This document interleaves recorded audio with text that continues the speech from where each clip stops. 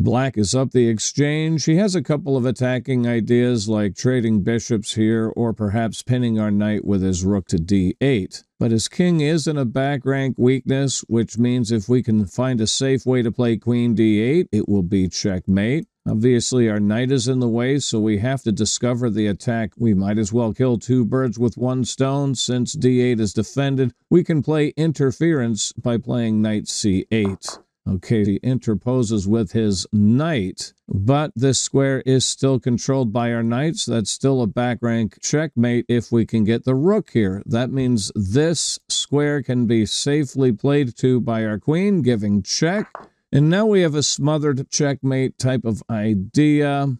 Yeah, we got to get rid of the knight first. So remove the defender that hits his queen. And now the check, check, check. And there's your smothered checkmate.